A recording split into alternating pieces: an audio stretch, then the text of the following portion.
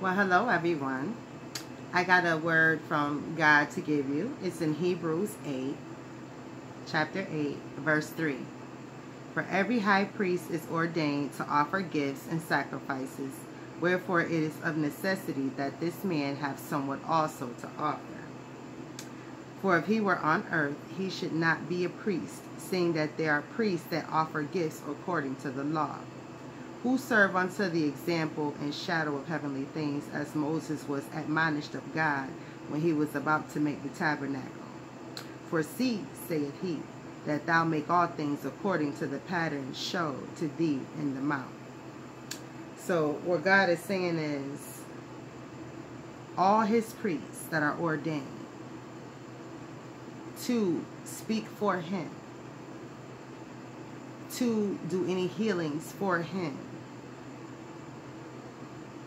number one, are necessary for that time and that place.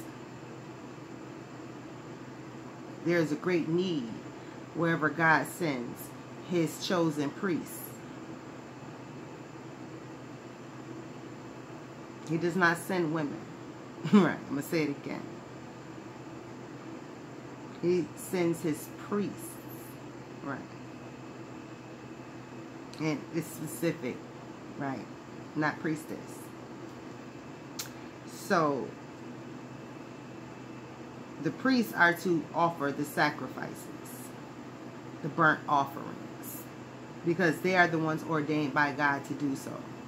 The priests and the priests alone, not just any old Joe Schmo. Right.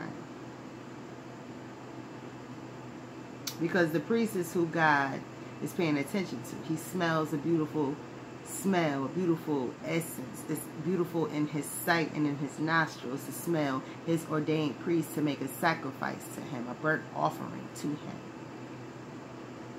Whatever that sacrifice is that God calls for, or that his priest deems exquisite, acceptable, appealing to God, is what excites him. When a priest knows what God wants and gives that to God as an offering, it's more exciting than a regular burnt offering, because God already knows that that's going to be seasoned and all of that stuff the way he like it. And I'm not talking about meat, right? Not an animal meat, right? So when you give God, when his priests, his chosen priests, his ordained priests, give him what they know he likes without him knowing that they're going to give it to him, God gets highly excited. Now that is the smell that's beautiful in his nostrils, right? You know how I was thinking about making spaghetti and wanted it so bad, but them beans and rice just hit the spot, right? It was just right on time, right? That frozen, that yogurt was good, regular, but it was just on the spot, on the money, on the mat when I froze it slightly yesterday, right? That excited me. It was awesome. And that's how God gets when his chosen priests give him that burnt offering that he didn't expect, right? The thing that he likes, he adores, his priest gives him without telling him that he's going to give it to him. God gets so excited.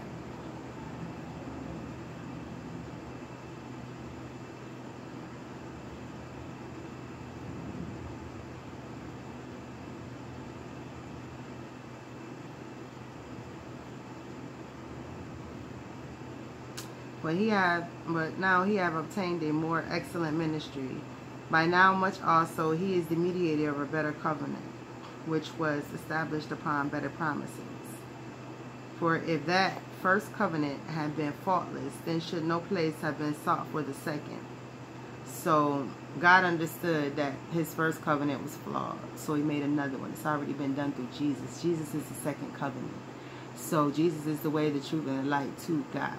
Point blank, period. Nobody else, not me, no priest, no guru, no anybody. So Jesus is the way, the truth, and the light. Accept him as your Lord and Savior.